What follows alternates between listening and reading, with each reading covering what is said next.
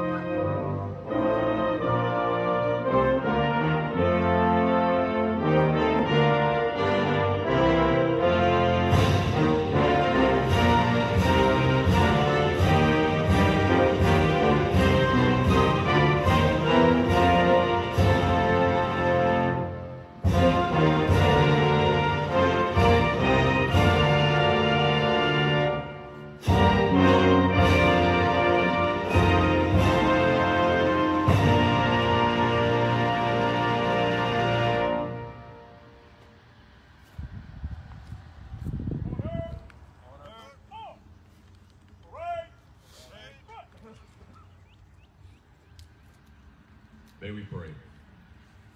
Our God and our Creator, as these newly minted paratroopers receive silver wings upon their chest, may they be ever mindful of the words in Scripture that say, "To whom much is given, much will be required."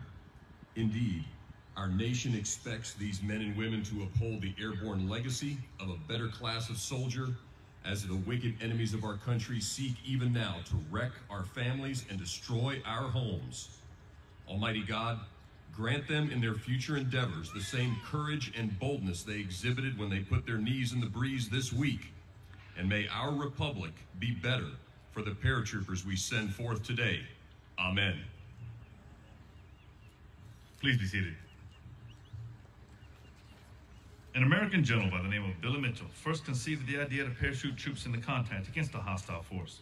At the outbreak of World War II, Russian and German paratroopers spearheaded the assaults. The effectiveness of these troops startled the whole world. There is no longer any doubt about the power and capabilities of this newly created instrument of war. In early August 1940, the American giant finally woke from his dream of isolation and began an all-out program to produce you, the American paratrooper. Today, students attending the basic airborne course are volunteers, just as they were in 1940 during the initial stages of the airborne program. They volunteer from the United States Army, Navy, Air Force, Marine Corps, the Coast Guard, as well as some allied countries. In addition to being a volunteer, a student must meet certain prerequisites of the course. He or she must be in good physical health and meet certain physical fitness requirements, since over 90% of the training is strenuous and involves bodily contact with the ground. Up to 450 students begin the course each week with one of the 3 training companies. The trainers, or black hats, conduct the course in 2 phases. The first is a training phase, composed of ground and tower week, and consists of a series of progressive lectures coupled with practical work on the many apparatuses in the airborne course. Each of these apparatuses is designed to teach one or more of the 5 basic jump techniques, which, when properly executed, will ensure a safe parachute jump. The second phase is jump week, where each student applies the skills learned during the training phase in order to complete 5 qualifying static line parachute jumps from a high-performance aircraft. The company started training 3 weeks ago on April 15, 2019, with 334 students. Today, 259 soldiers, sailors, airmen, and Marines are pronounced paratroopers. The attrition rate indicates not only the difficulty of the airborne course, but also serves to clearly demonstrate the dedication to excellence, courage, and determination of the students standing before you. You have every reason to be proud of them.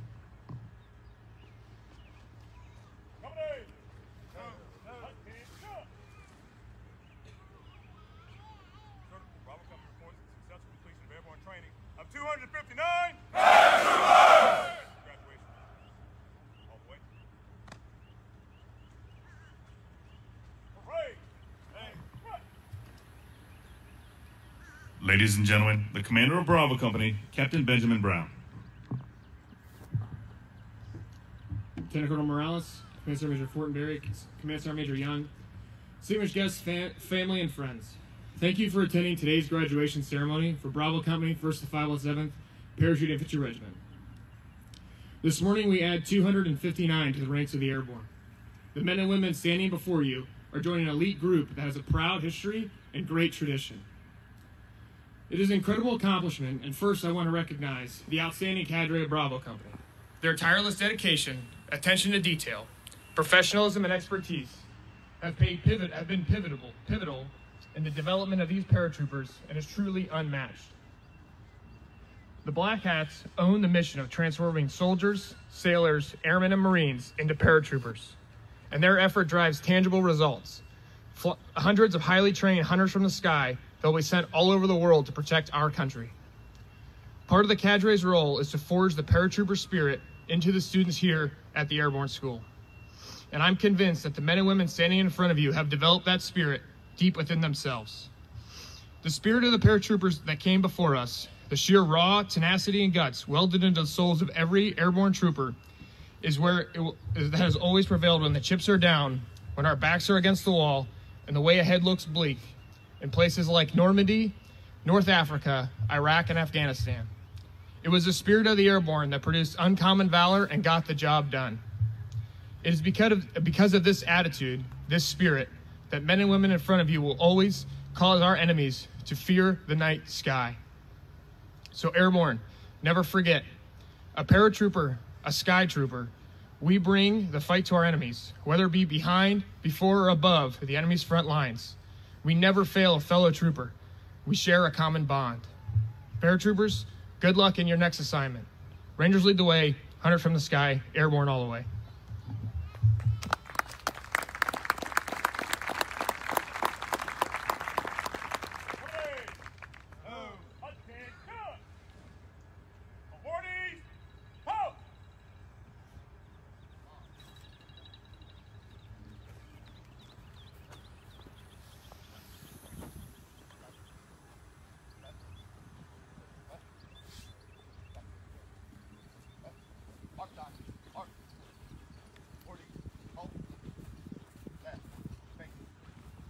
At this time, selected members of Bravo Company will be recognized.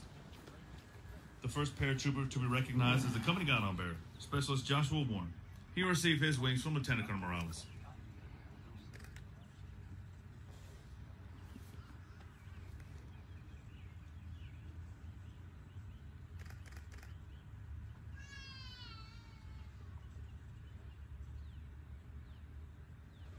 The next paratrooper to be recognized is a younger member of the company, the Keeper of the Wings.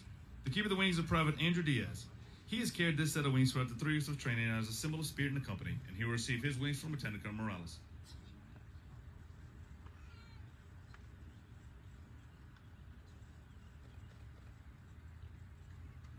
The Airborne School selects an enlisted, a non-commissioned officer, and an officer honor graduate for each cycle. The honor graduates are selected for their attention to detail, self-discipline, physical fitness, and ability to master all training tasks. The honor graduates receive a letter of commendation from the battalion commander and a special diploma. The enlisted honor graduate and recipient of the William Red King Award is Private Christopher Clifton. He received his wings from Lieutenant Colonel Morales.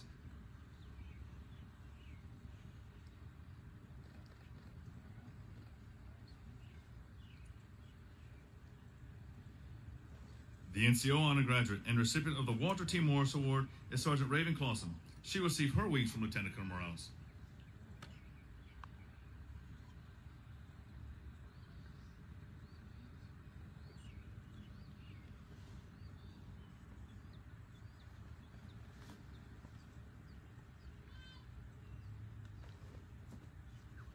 The officer honor graduate and recipient of the William T. Rad Award is First Lieutenant Hoon Gao. She will receive her wings from Lieutenant Colonel Morales.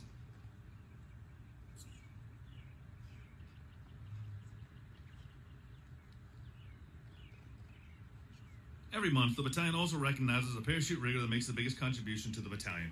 The rigger motto is, I will be sure, always. Riggers ensure that all your sons, daughters, husbands, and wives make it to the ground safely. The rigger of the cycle for Class 19-19 is Specialist Diego Munoz of Echo Company. He will be presented with a battalion coin and certificate of achievement by Lieutenant Colonel Morales in recognition of this outstanding accomplishment.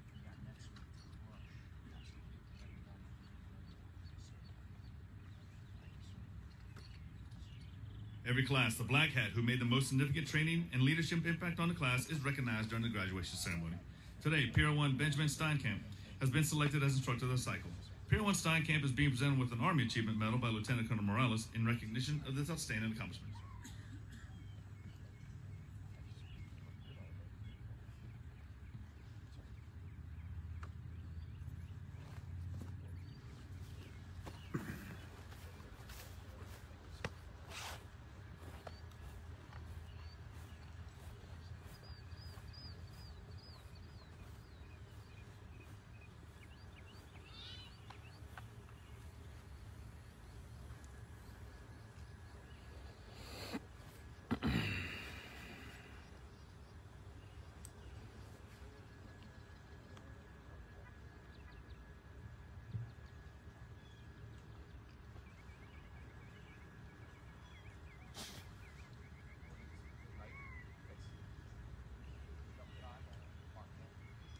Please give the awardees a round of applause.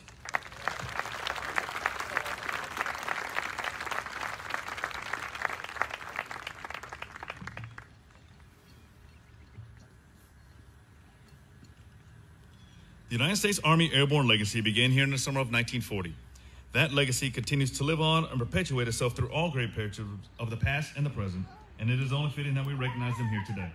Would all graduates of the United States Army Airborne School please stand or raise your hand to be recognized?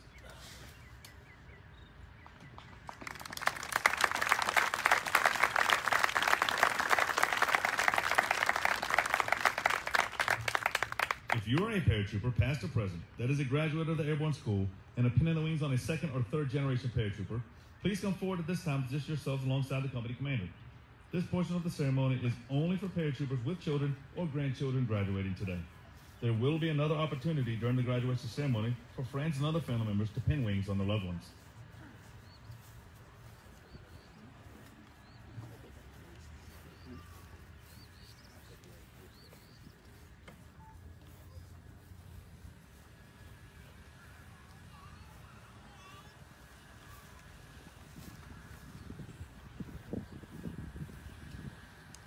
Second and third generation paratroopers, move forward and position yourselves in front of your family members. Family members, feel free to move forward to take photographs at this time. As a reminder, Department of Defense policy strictly forbids the issuance of blood wings. Your cooperation in this matter is greatly appreciated.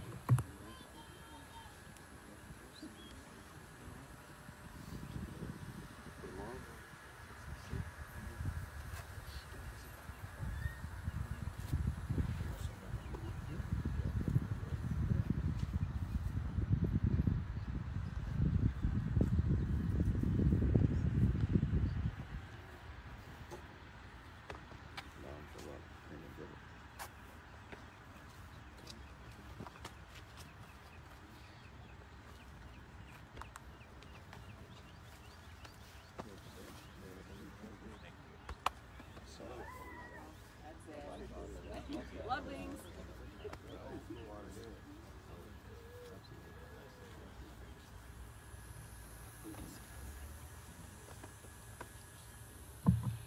Ladies and gentlemen, I present to you second and third generation paratroopers.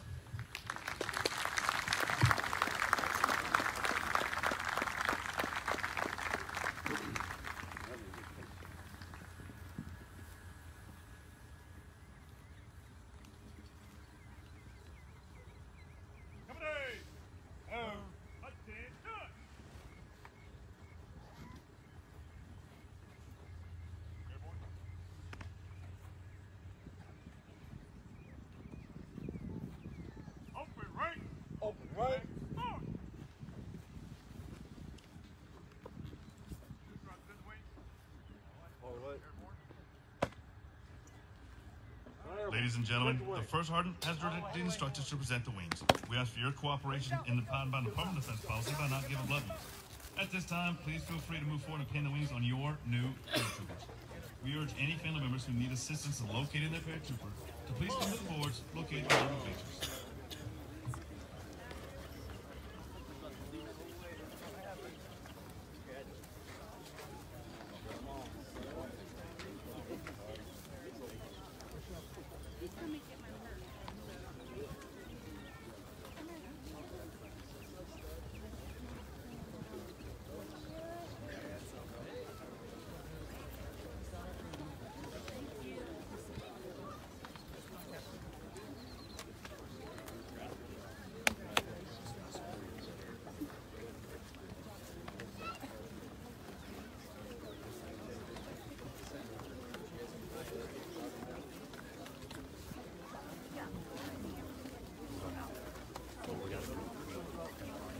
No?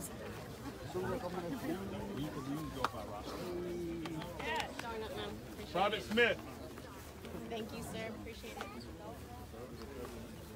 Female first on or male? Female.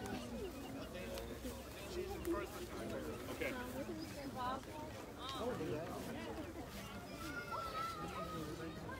Private Smith. Private Smith. You're welcome.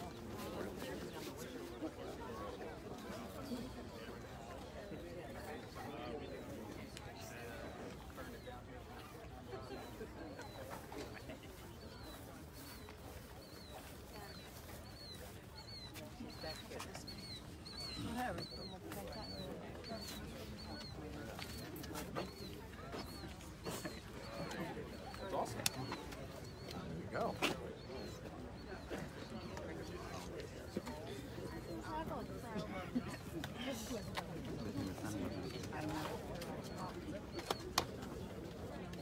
Aaron Hall.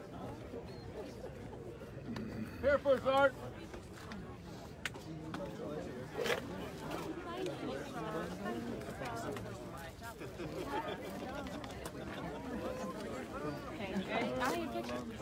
Oh.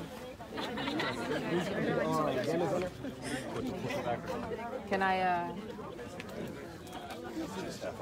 Oh.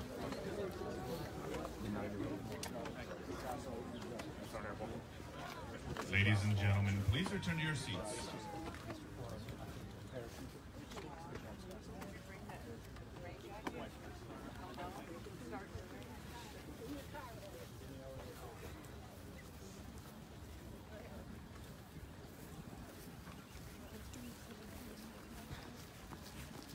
Ladies and gentlemen, please return to your seats.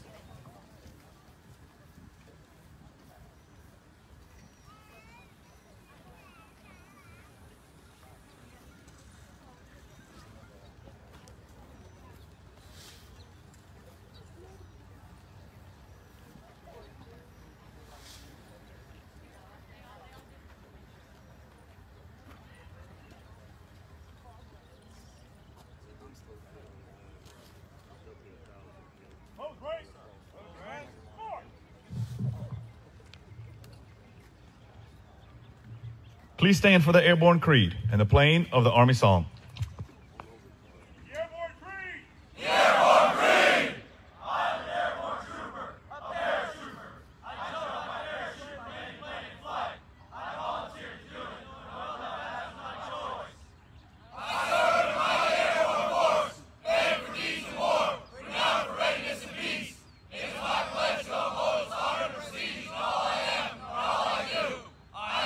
Trooper, a sky trooper, a shock trooper, a spearhead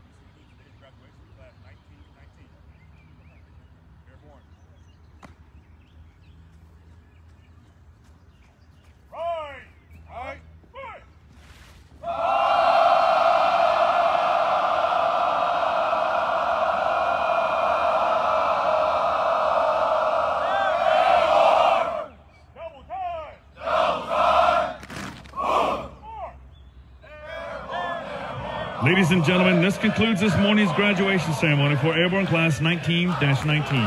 The paratroopers will now return to the company area to complete our processing. Thank you for your attendance. Honor from the sky, ready to lead the way, Airborne all the way.